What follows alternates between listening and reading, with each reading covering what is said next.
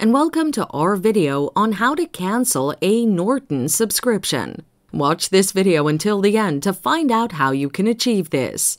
Norton Antivirus helps you protect your devices from viruses, hacking, ransomware, and malware.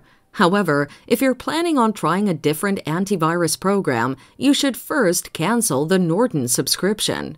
Canceling Norton subscription on a Windows computer. Go to my.norton.com. The link is in the description. Click Sign In and enter your login details to access your account.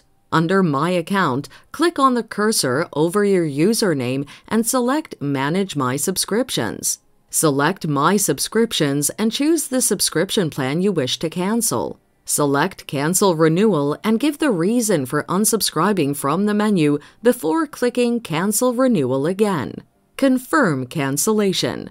Once you see a page that confirms your subscription has been canceled, you can go back to the dashboard. Canceling Norton subscription on a smartphone or tablet. If you bought this antivirus program from the Play Store, you can cancel it by doing the following. Go to Play Store and select your profile icon at the top. Choose Payment and Subscriptions, then Subscriptions. Select Norton and proceed to cancel subscription.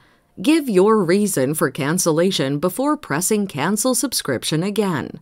If you choose the annual subscription plan, confirm whether you're eligible for a refund since Norton offers a money-back guarantee. And there you have it. Use these steps to cancel Norton subscription. Thanks for watching. Till next time.